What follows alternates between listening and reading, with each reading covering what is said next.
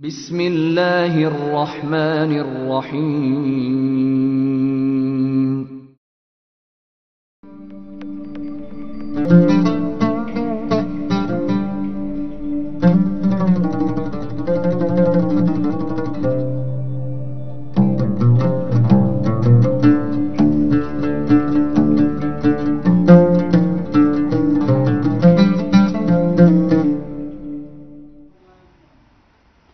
Bismillah, walhamdulillah, wassalatu wassalamu ala rasulillahil kareem. Assalamu alaikum wa rahmatullahi wa barakatuh. Welcome to Masa'Il Nisa. I am your host Saleha, and today we have with us a very special guest to discuss the topic of how to go about looking for a spouse. Now, before we begin, let me introduce our guest to you. Our guest today is Muftiya Nasima Hamza. Let me tell you a little bit about her. She has a degree from Queen Mary University, in pharmaceutical chemistry. She is also a qualified teacher.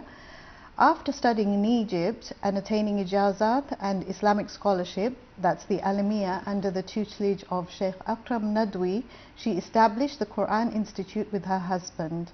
Currently, she is an instructor and course coordinator for the Quran Institute, deputy head teacher at the Quran Academy, which she also co-founded with her husband, and a pastoral care worker at Al-Madad Outreach. Her and her husband have also launched a women's center dedicated to serving Muslim women, where she teaches the Islamic sciences. She's completed her studies in Ifta at Darul Ilm, Birmingham, to qualify as a muftiya. She is also a proud mother of 4. Welcome to our show. Assalamu alaikum rahmatullahi wa barakatuh, Muftiya. Wa alaikum assalam wa rahmatullahi wa barakatuh. Jazakallah for having me on the show. No, barakallah feekum. We're so pleased to have you here. It's the first time we've had a Muftiya on the show, so I'm sure our viewers are excited to hear from you. And as I said, our topic today is about how to go about finding a spouse. So in the weeks prior to this, we've been discussing about marriage, how to prepare for marriage, and then of course that leads you on to how to go about finding a spouse. And as we know, searching for a spouse today has its own challenges. Our main focus for this topic will be here in the UK, but of course we can touch on how it's done throughout the world. But I would like to start off with saying that, just to open up the conversation, that we know that there are several ways that we can search for a Muslim spouse. So, you know, a marriage partner in this modern world. Most of them tend to be remote methods. So, for example, we can find somebody through a Muslim marriage site, or even apps. We have bureaus, we have WhatsApp groups. Other methods are Muslim networking and marriage events, which are quite big at the moment also. We'll talk about that. Through parents or family, you know, the traditional methods through our mosques, through our imams, through social media even now. So that's a new phenomenon with us. And of course, everyday life. So to begin the topic, my first question to you will be, and of course we'll discuss this, how can one search for a spouse today, given all the challenges of modern day, and what is it that who should we consult first, and how do we go about it with what we have available to us?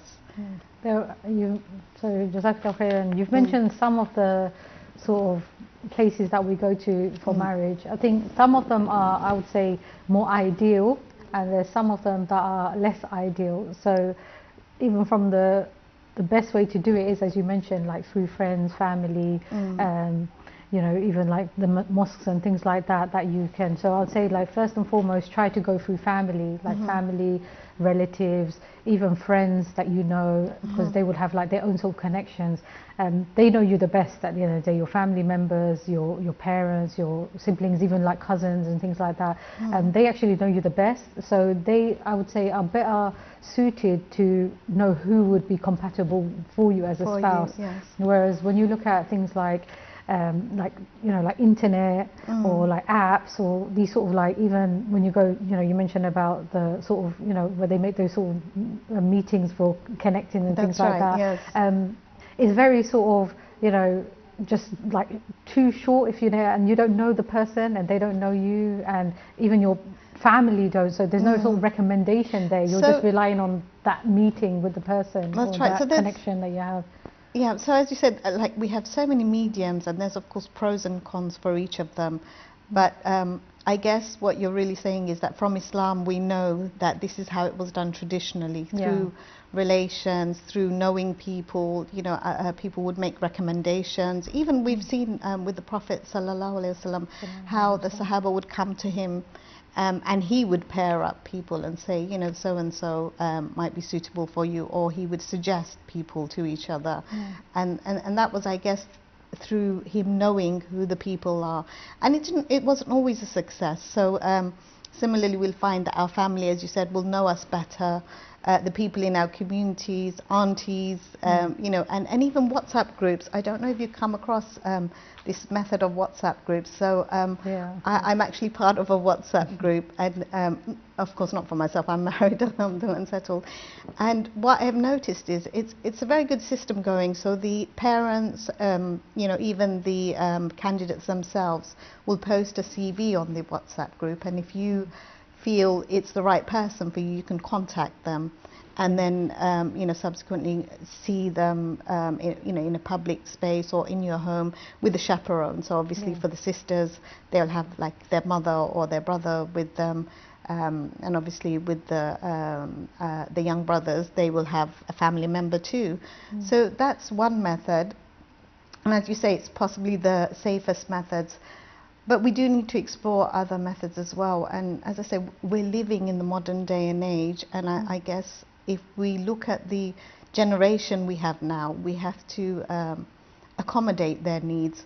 And what you'll find is a lot of professional people, for example.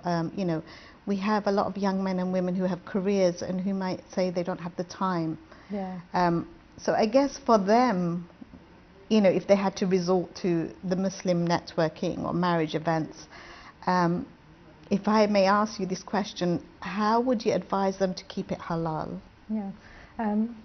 So there's a few things. I think there's probably like 3 or 4 points that I would want to touch upon in terms of that.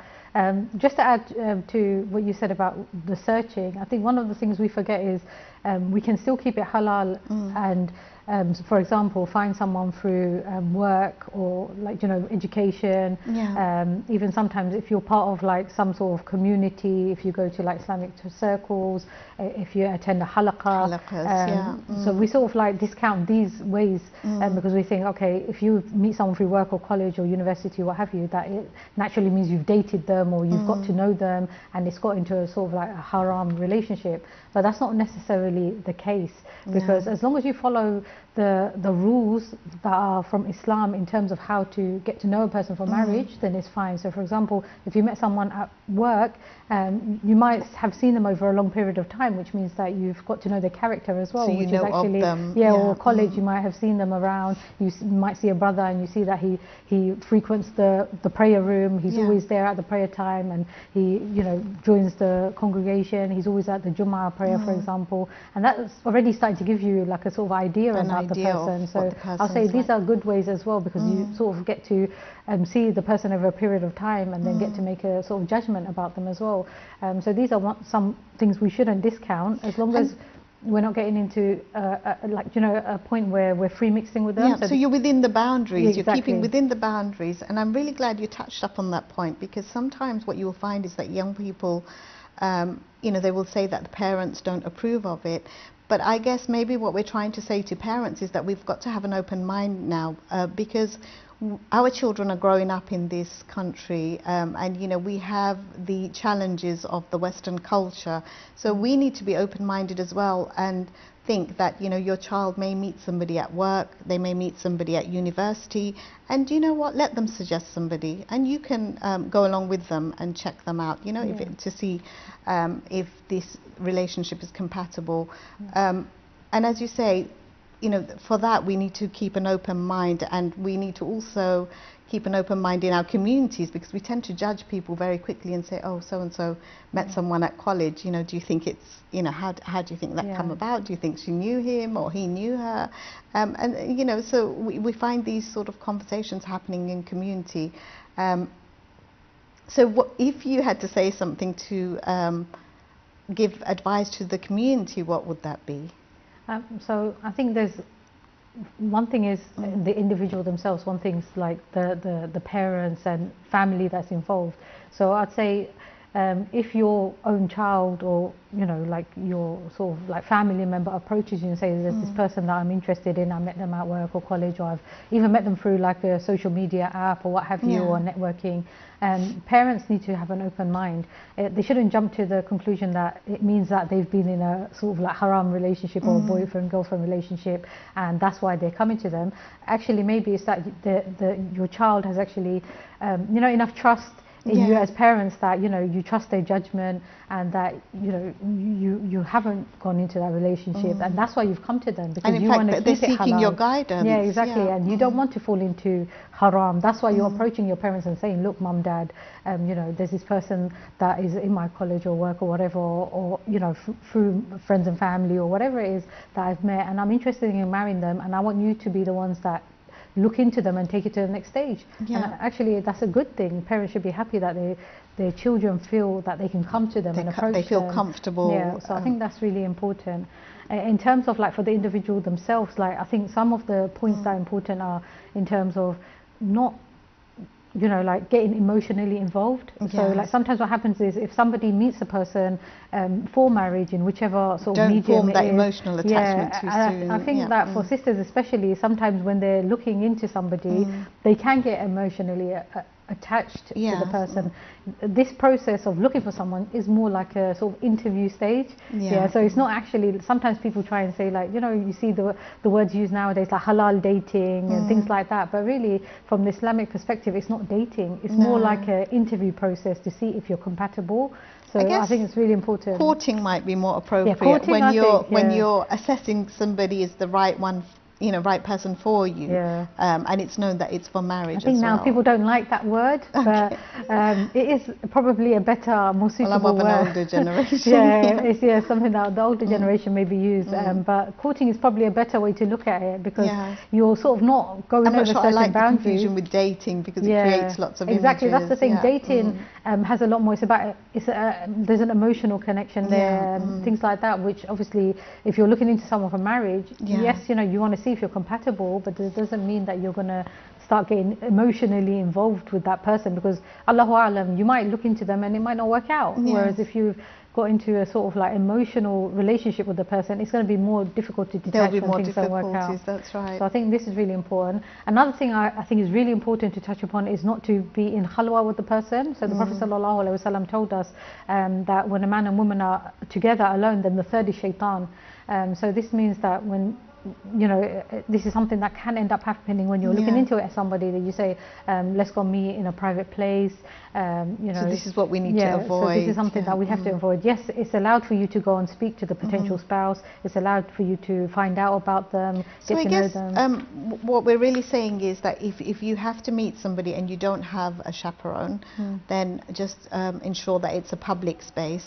And you know, as you say, the doors are open, so you're not in khalwa, you're not in a private space. Anybody can walk in at any time, anybody can walk out, you know, it's, people are coming and going. Ideally, we do want to have a chaperone involved, because it does protect us from a lot of fitna. Because what can happen is, because you're in sort of like a situation where, like we said, like emotions and things like that can get involved, and shaitan loves to do waswas, isn't it, at the end of the day? So shaitan can easily put ideas in your head, whereas when you have like a mahram, or even like a third person, even if that's like a selected family member, it could be a friend or a relative or what have you, it sort of protects you from that.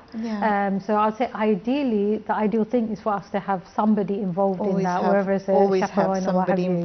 And worst comes to worst, like I know for some sisters, they might not have that. Then in that situation, try and, you know, be wise in the way that you meet the person. So, like Yes. definitely in a public setting, not somewhere that's very quiet and isolated, you know, like a busy place where there's a lot of people around.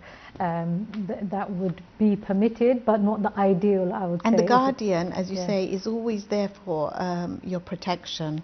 Yeah. And you know, we know, though we can, as mature adults, we can police our own actions, we sometimes give in to our desires, don't Exactly. we? Temptations and desires. And so I guess nobody knows us better than ourselves. So if we doubt that we're not going to be able to respect those boundaries, maybe that's, you know, a sign that we should get somebody involved. But naturally, we also find another challenge is we're having people, you know, who are of much older age now. So, you know, you get brothers and sisters in their late 20s, 30s, early 30s, late 30s even. You know, we have this new culture, if you like, because our youngsters have focused so much on their career, their studies. And I guess it's not intentional necessarily, because you think, oh, I'm just going to do this and then I'll think about marriage. And before you know it, you're on to the next thing. And then you think, I'm just going to do this, achieve this in my life, and then I'll think about marriage. And before you know it, you know, you reached 30 or 40 years old and suddenly you've realized you've left it a bit too late. And so that has its own challenges.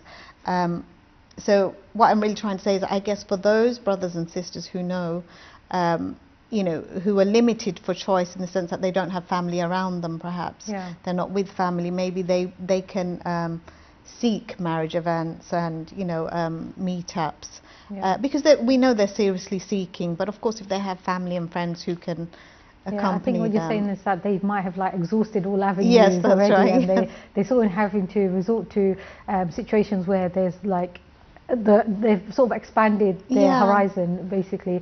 So and I most think people feel this way, unfortunately. That is going to happen. If you've been looking for a long time, then naturally, you know, if your friends, family, everyone, you've already been through the sort of, you know, connections that they can make. So then definitely go to marriage apps or like, you know, the networking sort of meetings and things like that. But just be very, very careful in terms of, you know, have that extra person, that third person, have that chaperone there with you, and really consider what they have to say. Sometimes what happens is, especially when you meet someone and you start, you know, like having more interactions with them, then you know, like your rational brain starts shutting down and emotions start getting more involved. When you have that chaperone, they can look into the person for you and see it from like a third person view, whereas when you're involved in it, it's more difficult.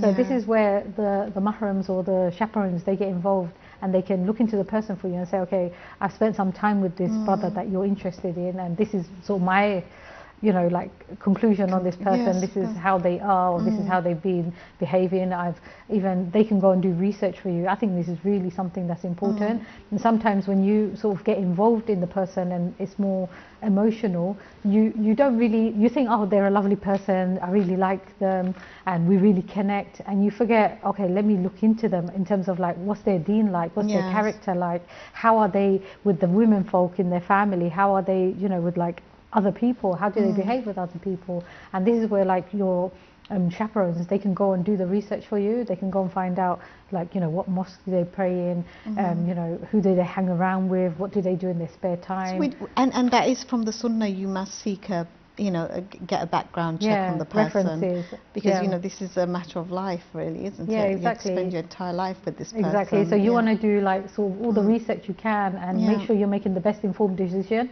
And this is where like your chaperone can be involved, and, you know, check all the references, find out like who they are, do a little bit of digging. This is really important for me to do that. And I've seen a lot of like marriages break apart because of the fact that the sister, she's got married to a brother. She has, you know, she's done some sort of like research into the person, maybe got 1 or 2 references, but then not really gone too much into depth. Like there's been some good things about the brother from like, say, family members, but they haven't really gone like sort of wider. As you say, you become emotionally attached, so you choose to ignore the facts, don't you? That's what it is. So that can happen as well. I mean, we're only human beings at the end of the day. But also, if you reverse it, there's another problem we face, is that you've actually done your research, you feel like, and you know, you go ahead with the marriage, and you may still find that you're incompatible. And And I guess with situations like that, you just have to accept that that's the qadar of Allah, that you know it was meant to be. Definitely. Sometimes you will find that you might get, you may feel that two people are perfect for each other in every way, and still things don't work out.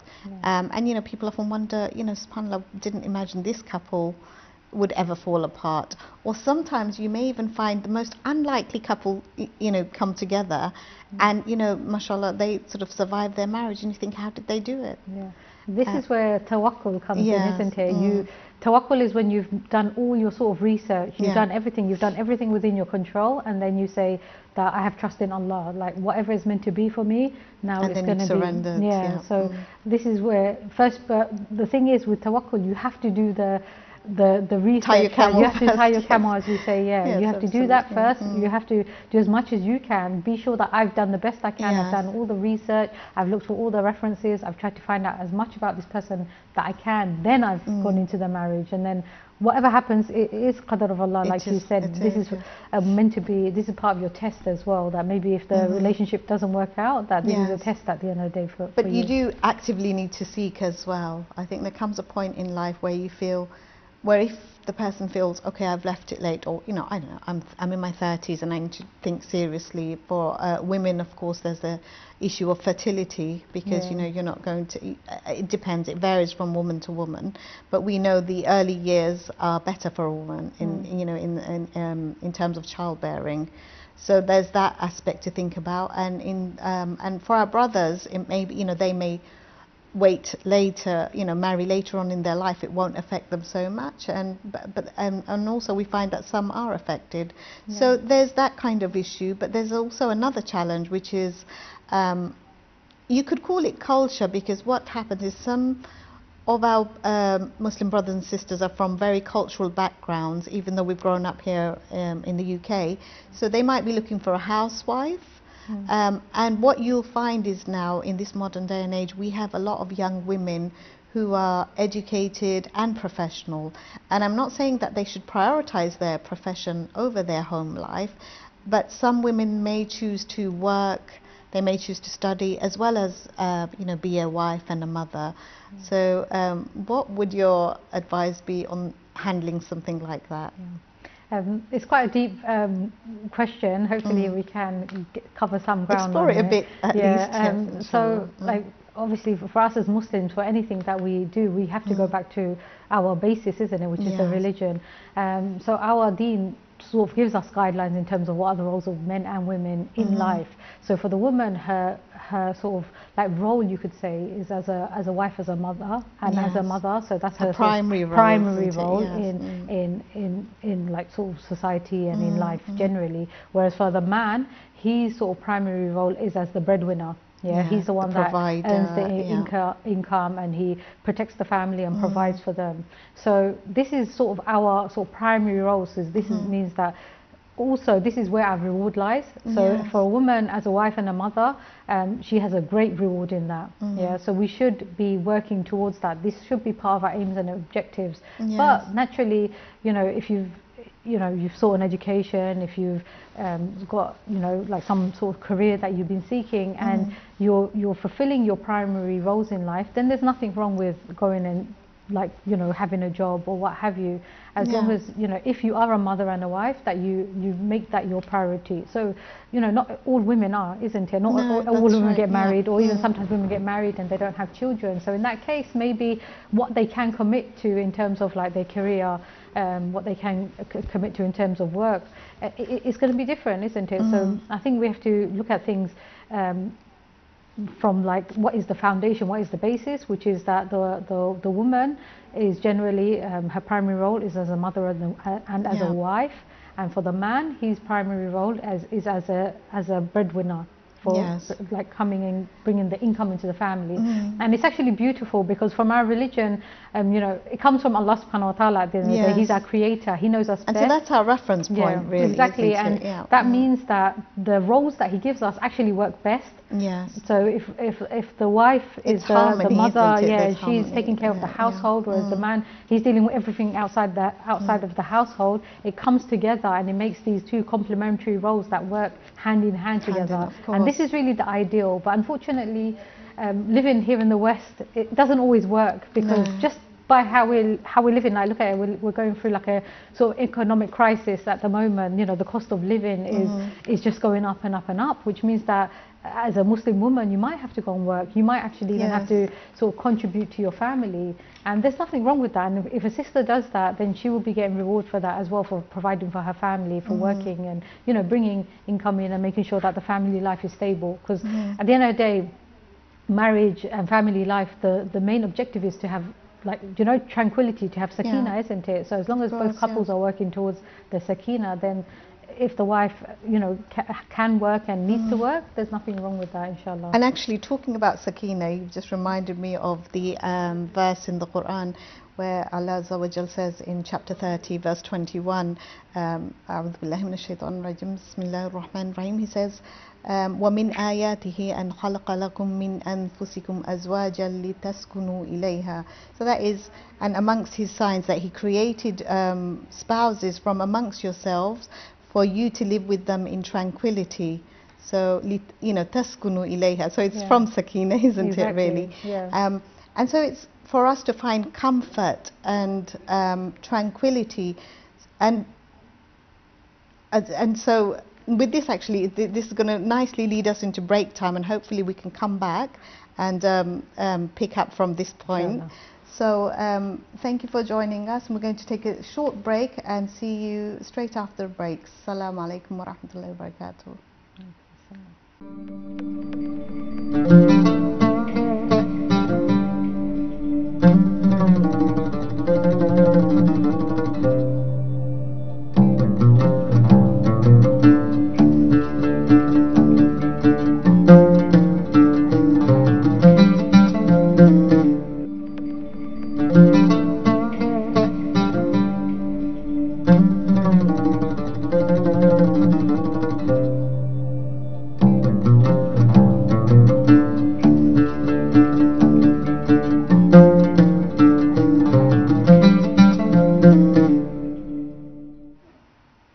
Assalamu alaikum wa rahmatullahi wa barakatuh. Welcome back. And now, Mufti Nasima, my second question to you, which will take us nicely into the second part of this discussion. So, we talked about the challenges. Why is it proving such a challenge to find a spouse? Why are we finding that brothers and sisters are complaining that it's difficult, not just difficult, that it's impossible to find a spouse in this day and age? There's so many reasons we can go into. Hopefully we can talk about a few, inshallah. Definitely. One of them I think is really important to address is the impact of parents on the children. I've seen many cases where the children, you know, they found someone that they feel is compatible, suitable, and they want to get married, but then the parents will come and put a barrier up. So sometimes it could be, they say, you're too young. Like, say, for example, you know, it's better for us to get married young anyway, but you know, parents would say, for example, you know, you need to finish your degree, your studies, you need to you need to have a certain amount of money, you need to buy a house, you need to be established. So there's expectations, so parents put like sort of a big expectation. I think in the past maybe it was more on sons, but even now on daughters. Like, my daughter can't get married until she's finished her degree, until she's you know, been working for a few years, then she can consider marriage, but before that they can't. Another thing is from parents as well. They have this in our Bengali culture, there's this thing of, you know, like the older children have to get married first, so there has to be a sort of age order. There's an order. So it could be even that one child is 25, 30 and they're ready to get married, they're established and everything, but then the parents come and say, no, your older brother or your older sister's not married yet, you can't get married. So this can actually create fitna for that person now, because they're ready to get married, they might have even found someone to marry, but parents are getting in the way and saying, no, you're not going to get married right now. And understandably, I think what parents feel is there's a stigma, isn't there, in our community, you know, in the Bangladeshi community, we feel that if you leave the older son or daughter and marry off the younger son or daughter, that, you know, there's something wrong with them. Or it's just not part of our ways.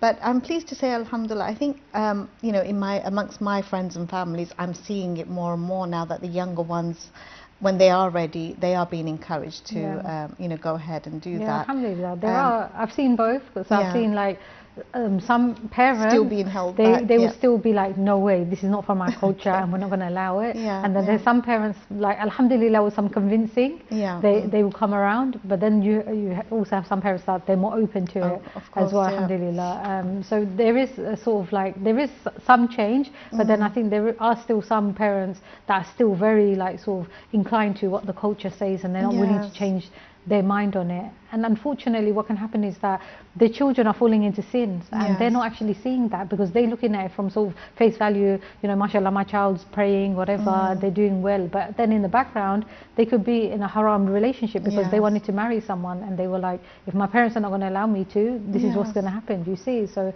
it can actually create so much fitna as a result. That's actually quite a serious point, because we're not just saying you know, that that they're going to feel deprived, but they're actually falling into sin. So naturally, if your children are falling into sin because of something, you know, you're doing, because you're preventing them, then you're going to share in that sin, in effect. So really, I guess as parents, we have to be as open-minded as possible and really look at what our deen says. And we know that from the deen, there's no restriction on age. When I say age, meaning that, you know, once you're baligh, we should encourage young people to get married if it's there and they feel they have to satisfy those needs, because we, you know, as human beings, you have physical needs and desires that they develop once you mature.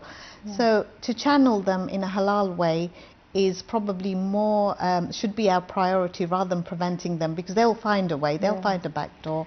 And not only that, teach them from very young age that, okay, we're going to be open about relationships, you know, marriage is going to come, and we're not going to set any boundaries for you. Marriage can come at any point. If you want to grow together, you know, you can take on a wife, you can both study together, and that's happening now as well, on a broad scale. I think one thing I just wanted to touch on as well, sorry, because you mentioned about like, you know, we're talking about this topic of parents being a barrier, and another thing that you see is sometimes parents won't allow their children to get married because it's not within the same culture. Like for example, you know, you mean cross-cultural marriages? So we're from the Bangladeshi community, but parents will be like, you know, you can't marry an Arab, or you can't marry somebody, you know, that's even from India or what have you, or India or Pakistan. But this is not from Islam. You see, we're all Muslim. We all have the same belief, and we're all brothers and sisters in Islam. So I think this is something that if your child does want to get married outside of the culture, there's nothing wrong with it, and parents should be open to it. Maybe they haven't been brought up with that. So for our older generation, like my parents' generation, they haven't been brought up with, you know, children sort of marrying, you know, into different cultures, so it can be hard for them to accept. But if we're looking at it from like the perspective, Islamic perspective, it's completely allowed, it's halal. It's a culture shock, isn't it? But as you say, Mufti Nasima, that it's from our deen. You know, we need to look back at our deen. So a culture is there for us to, you know, identify with where we're from, what language we speak, you know, our way of life, traditional way of life. But ultimately our reference point is Quran and Sunnah, and that's what we need to look back to, isn't it? How was it done? How did our Prophet ﷺ advise us to go about these things? And I guess that's what we're not paying attention to. Exactly, and there's a beauty in it, because you know, in the Quran Allah says that He made us in tribes and nations to know each other. So there's one thing that maybe in our culture we think you may recognize exactly, one another. Know each other, recognize each other. In our culture, maybe we feel like there's more compatibility because there's no culture clash. But there's also a beauty in getting to know different cultures and you know, living together as well as Muslims. So it can be a very beautiful thing when cultures come together as well. Yes, I think it is a beautiful thing. And just something else I want to touch on, which you said earlier, about being a mother and a wife. I personally don't mind sharing that my education, most of my education that I sought, Islamic education, I sought after becoming a wife and a mother. So this is just to prove to our sisters that it's not something that has to be done in order for you to get married. You can actually get married. But as you say, seek a spouse who understands the value of education, Islamic education, and wants that for himself, he wants it for you, but for his family as well. Because only someone who values Islam and the education and understands that it's an obligation upon you to seek that education. Because if you think about it, you know, marriage is a big responsibility, and the mother also has a very big responsibility in that she's going to be the first school for her child. You know, the early years, the child spends most of the time with the mother, and what we know about children is that children do not do as they're told. Children will do as they see. So whatever they see their mother or father doing, they will pick up those habits, they will pick up those, the language, you know, the nuances. You will find that children, you will find, are a reflection of who we are, our teachings. You know, tarbiyah comes from the parents. Yeah. And I think we tend to overlook that the mother, if we look at women, for example, we're 50% of the you know, entire population, bringing up 100% of the population. So can you see the weight of responsibility on the shoulder of women? I know it's being done jointly now, and a lot of things are being done jointly now. As we spoke about earlier, you know, nowadays we have men and women working, so we find the roles are shared. But as you said, that what's important is that you understand your role, that the primary role is for the husband as a protector, as a provider, and as a wife, what you're doing is you're supporting his role. So the fact that you're earning and you need 2 salaries to be able to afford a house, for example, you know, like with living costs going high, I don't think families will be able to survive without both couples working now. You know, so we have different challenges, but what we need to understand, I guess, is that you always go back to your reference point, that, you know, what is your role? So when you run into a dispute, a disagreement between husband and wife even, because your reference point is one, you can settle that quite easily and, you know your place. So can you shed some light on that, how, you know, the challenges that couples do face, for example, you know, if their working life clashes, their responsibilities clash, who's going to look after the children if, for example, both husband and wife are working? So as we've been discussing so far, that as with Islam as our reference point, the primary role of the father, the man, is as the breadwinner of the family, and the primary role for the mother is as the woman is as the mother and as the wife.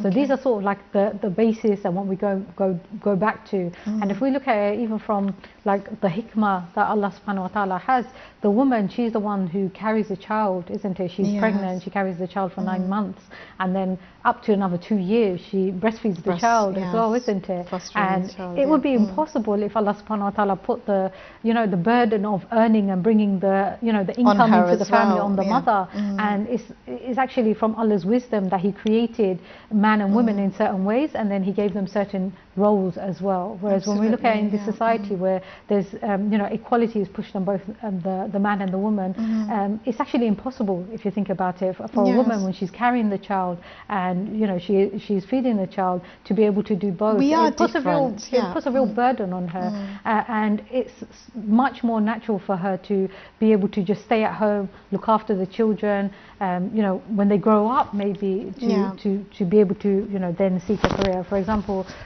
you know, for myself as well, I got married quite young, alhamdulillah. I actually got married when I was in university, so I got to, you know, alhamdulillah, my husband, he supported me through my studies, my degree and everything like that in terms of my secular education. And then, you know, I actually had children after that. But you can, to some extent, do both. But then when it comes to it, you have to think, okay, what's my primary role? So even if I was at university... if I could interrupt you one moment, I think that's so beautiful that, you know, you come together in marriage, and then that you journey together through education, you know, as husband and wife, as companions. And isn't that what when we looked at the ayah in the Quran talking about finding companionship and tranquility within each other? So if you look at it, that's what the beauty of marriage is, that you find that within each other, that support. And that's why you're able to flourish, aren't you? You're able to achieve all those things that you do as, you know, as a man or a woman, as you say. And then you're able to think about a family, and you're both in a good place, you know, mentally as well as financially, because you've taken those steps. And I think getting married younger is actually the ideal, because we were talking as well about, you know, like the barriers that come into, you know, when you're looking to get married, and we see like even statistically the statistics are showing that sort of men and women are getting married older, maybe women more so even than men. That's right. And when you're young, there's a sort of like, you know, you have more sort of flexibility in terms of, you know, like what you're willing to compromise on and things like that. And as you get older, you sort of become more stuck in your ways. Like, it's interesting you say that. You actually hit the nail on the head. I was once speaking to a very close and dear friend, and what she mentioned was, she said exactly the same thing.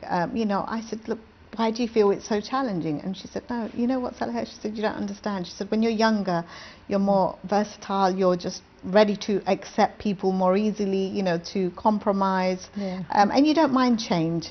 But when you, as you said, you go over a certain age, and you kind of get set in your ways. You want things to be that way. You don't want to make changes. You don't want to adopt. Exactly. You know, different even ways. if you look at a child, look how like sort of moldable and malleable they are, isn't it?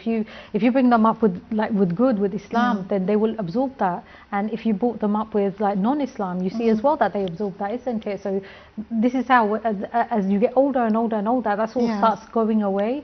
So if you get married like in your early 20s, maybe even late teens, you are more sort of like adaptable and more changeable and more willing to sort of, you know, like fit into with each other, like sort of mold into each other and accept each other changing. Exactly. It's like a jigsaw puzzle, whereas when you get older, you're more stuck in your ways. And that's going to happen naturally, because for years I don't want to make it sound too negative, because I do believe being older has its merits as well. You're definitely more mature and more willing to, like, you more know yourself. You're bringing more wisdom into the relationship. So for example, your arguments may be minimal because you've done your growing and, you know, maturing, so you might skip that phase, for example. That's as true, young actually. people. And you know yourself more. So that's actually a good thing, because you know like what you want from life and all these sort of things. They are actually good things. You have clear goals now. Exactly. Whereas when you're young, you don't have that as much. So that is, there's always going to be positives and benefits, but I would still say getting married younger is always sort of more advantageous, even when it comes to like being a mother, being a wife. You just naturally have, you know, that more energy that in your body, isn't it? Your body can like take having children more. So like, I've got 4 children. The older you get, once you're approaching your 40s, your energy starts depleting, and of course, you know, after that it's just going to go downhill. It's all dependent on really how well you've looked after yourself, but you're no longer youthful. It is true. I have 4 children, and I see the difference, like when I had my first child compared to when I had my 4th child, and the amount of energy I had. It's like when you're young, you sort of just bounce back, even after having, you know, going through the pregnancy and the childbirth and everything, you sort of bounce back more easily. And as you get older, it gets a lot more difficult. Your body just doesn't heal as quickly either. You don't have as much energy, and it just becomes a lot more harder. So I guess what you're really saying is physically it's better for women.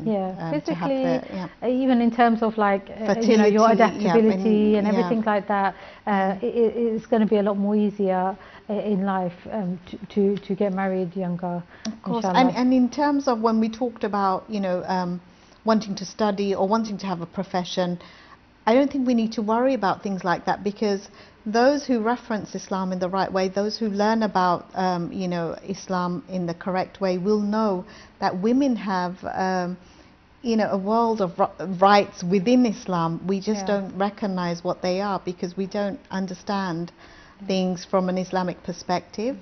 Islam has given women rights, you know, from 1400 years ago. It's not something that we're just coming to now. As you say, we just need to recognize what our primary role is, and after that, everything, you know, as they say, is it, what's that saying, the world is your oyster, right? Definitely. If we look at it, we have to see like what is our mindset in terms of like in life. At the end of the day, we know that Allah put us on this earth and we're here to worship Him, and we're going back to Him. So if you look at if you look at it from that, you're going to be looking at how can I maximize the amount of reward that I can get. Yes. And for us, where our primary role is as a mother and a wife, then that is going to be where the majority of the ajr lies. Even the Prophet ﷺ said that marriage is half of faith, and the scholars have said that this is in terms of the rewards that you get by being married. So there's such an emphasis and such a great reward in marriage that we should seek it. The problem is that when we view other things to sort of have more priority and sort of you know, be better for us. So for example, living in this society, we see that there's like an emphasis and a greater value, I would say as well, put on being a career woman. So a person that you know, earns a certain amount of money is seen as being someone that has a higher value than, say, a woman that is just staying at home and being a mother. Well, it's a material world we're living in, isn't so it? that's the issue as well. So we don't view it as that. And yes, social media has had an effect on us. We don't view it as that. To be successful, it doesn't mean you have to be earning, you know, a six-figure salary and have a nice car and a, you know, big house and all that sort of stuff. Holidays, success is based on how does Allah see you, isn't it? At the end of the day, you are successful if Allah subhanahu wa ta'ala loves you, and if you have made, you know, done your best to try and get closer to Allah subhanahu wa ta'ala. That is what true success is. And this is what we should be trying to achieve throughout our life, whether that's through marriage or what have you. I'm so glad you talked about true success, because I think that's so true. We tend to overlook what's really important, and our life, our entire life, our existence is about worshipping Allah subhanahu wa ta'ala. So when you seek a spouse, that is one of the most important factors that you should be looking for in a woman. And as we know, this is a common hadith that we tend to narrate. You know, Abu Huraira radiallahu anhu, he narrated that the Prophet sallallahu alaihi wasallam said, a woman is married for 4 reasons: her wealth, her noble ancestry, beauty and religion. And he said, choose the religious woman, lest your hand is stuck to dust. So, you know, that's just an expression to say that you'll be destitute, isn't it, that our Nabi sallallahu alaihi wasallam used. And this hadith is related in Al-Bukhari and Muslim also. Just for those people who don't understand, so the Arabic is, it says tunkahul mar'atu li arba'in li maliha, so her wealth, li hasabiha, so her lineage, and wa jamaliha, her beauty, and walidiniha, that's the 4th, and the 4th, religion, is the most important. So I guess this is another important point, because we, as you said, we live in a material world and we tend to go for beauty, don't we? Beauty, and as you said, a job, a successful job, maybe even a house, you know, the latest car, and we get attracted to these things, and we, you know, and so you find you rush into a relationship and you have all the material things that you need around you, but you're missing that tranquility, that happiness or that peace. You don't find that within the marriage.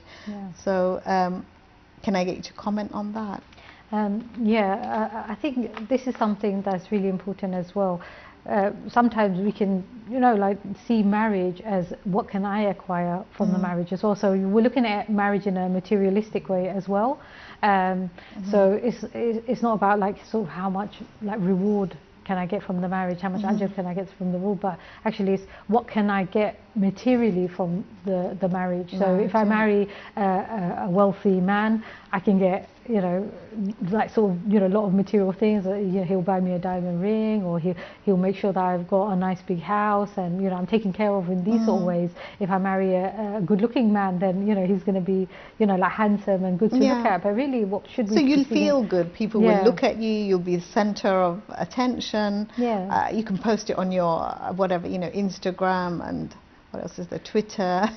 But are these really the things we should be seeking, isn't it, from a marriage, from a relationship? It's not, because the Prophet ﷺ says, seek the one with deen, because this is the thing that is going to bring us success. Because this is, when we marry someone for the sake of the deen, and we marry someone for their Islamic character, they're going to help us to become better, and we're going to help them to become better. This is what will help you in the long run. And as you say, and actually you reminded me of another hadith which addressed this, where the Prophet ﷺ said, a man who marries a woman for the sake of her wealth, Allah leaves him in his own condition, and the one who marries her for her beauty, he will find in her things which he dislikes, i.e. displeasing matters, And the one who marries her for the sake of her faith, i.e. her deen, religiousness, Allah will gather up all these things for him in this person. So subhanAllah, can you see how many times the Prophet ﷺ, you know, what we find is he's telling us it's okay to look for all four elements, but the one that you give most importance is the believing woman, because, you know, she will have all the beauty that you need, you know, in the long run. When you are destitute, when you are going through difficult times, she will not abandon you. She will become your support, and vice versa. It's really important, actually, like when you're talking about in terms of like look what you're looking for. When you look for a person that has a deen and you marry them for the character, actually beautifies the person as well. Sometimes, you know, people will say, you know, the person ain't so good looking, they're not too good looking, but, you know, they're very religious. My advice usually would be for that person to go and actually speak to them. So sometimes they will, you know, just look at the picture or what have you, and they'll be like, they're not that, you know, good looking on the image or on the picture, but then, you know, they're very sort of like Islamic, or everyone said that they're very practicing and things like that. I would say go and speak to the person, go and find out what they like. When you spend time, you'll see a little bit of their character as well. And usually if someone has a beautiful character, it beautifies the person as well. So, you know, we shouldn't just look at somebody for marriage. What you just said about beautiful character is so important, because we often hear about beautiful character around the Nabi Sallallahu Alaihi Wasallam, and you know, when you hear about his character and how he behaved with people, how he seated, you know, how he sat with people, how, you know, his conduct in every manner, you find it so beautiful. You can, you know, it just draws love and respect from you when you hear of these. And similarly, you find, you know, this the deen puts so much importance on manners, doesn't it? And where does manners come from? We see all the manners are in our examples of the Prophet Sallallahu Alaihi Wasallam. And I've got to say, I'm so glad you joined us today. We've had, you know, such great conversation. Unfortunately, we have run out of time, so Jazakallahu khairan for joining us today. I'd just like to end on this note to say, the Prophet ﷺ said, there is nothing like marriage for two who love one another. He said, Lam nara lil mutahabbaini misla nikah. So we do wish all our viewers luck in finding a spouse. Keep us in your du'as, and do join us again on Masa'Il Nisa next time. Assalamu alaikum wa rahmatullahi wa barakatuh.